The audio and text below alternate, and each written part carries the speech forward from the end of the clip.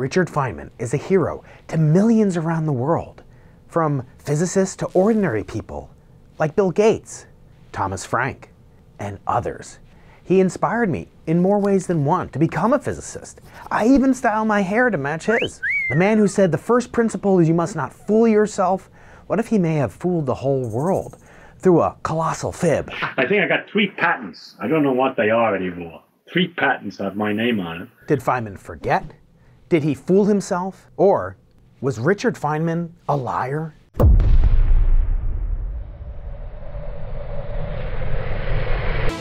Any sufficiently advanced technology is indistinguishable from magic. I read all of his books. I read all the books about him.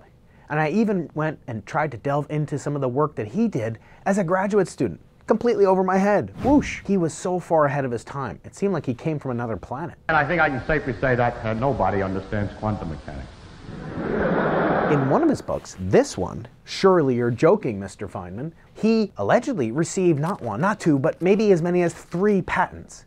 Patents about advanced technology stemming from his work in the Manhattan Project. Now, was he lying about these patents? Because it turns out we can't actually find any records of those patents. And these patents, if true, would be colossally important. They would rely on all the technology that he produced as a young scientist. Now, during those times, he was renowned for his exploits, even encouraging the eye of the government. Feynman even drew the attention of the federales when he cracked many of the safes containing the nuclear secrets that the scientists, including Feynman, were uncovering and unraveling in almost record time during the early part of the 1940s. The race was on to build an atomic weapon. It was encouraged by none other than Albert Einstein. This technology could result in improvements to things that we take for granted: transportation, energy generation. Millions of such releases of energy that make up this new source of power. Most patents don't ever make a penny, let alone the sumptuous sums that Feynman was perhaps envisioning. He allegedly sold his patents for $1 to some military G-man. But again, we have no records of this. Now, his books are bestsellers and inspired millions around the world. He was a gifted lecturer. And according to Bill Gates, he is the best teacher that Bill never had. Such a great example of how he could explain things in a fun and interesting way. Feynman explained the strange theory of light and matter, known as quantum electrodynamics, that governs electric and magnetic fields and their attraction and their repulsion from one another. He invented so-called Feynman diagrams. The Feynman diagrams are an incredibly powerful technique for representing the interaction between particles and fields. The Feynman diagram just consisted of a set of straight-line tracks, which were supposed to be individual particle tracks, and joined at vertices where 2 or 3 lines would intersect. And each vertex corresponded to an interaction, and each straight line corresponded to a particle track. And then you had propagators, which were telling you the probability amplitude for the particle to move from A to B. And then instead of a path integral, you had just a sum over the propagators. And that was supposed to give you the answer. And the amazing thing was that it did. The amazing thing was that this very simple diagram method gave you the right answer. He discovered the underlying cause of the Challenger disaster. Against all odds, coming to the conclusion that it was NASA's fault for pushing a launch too soon on a cold, fateful, frigid January day. They had many, many warnings that there was something wrong. It wouldn't be enough that he just came up with the idea of nanotechnology. Dr. Feynman clarified the topic that there is a plenty of room at the bottom, which means that the critical point is scale. Of quantum computing. This particle is moving around at temperature T, so it pushes on the walls. It has pressure, it has all the thermodynamic quantities, but it's only one molecule. He didn't have to fib. He already had his Nobel Prize. Why would he have to boast about patents that he never had? As he said, the first principle is you should not fool yourself. The second principle is that you are the easiest person to fool. And surely you're joking, Mr. Feynman. He talks at one point about how all the scientists were asked to write down any idea, no matter how potentially obvious it could be. There I was. Some new ideas were needed. Okay, so I started to think of new ideas. Involving nuclear technology. The government would then go off and patent it. Now, Feynman says this is insane.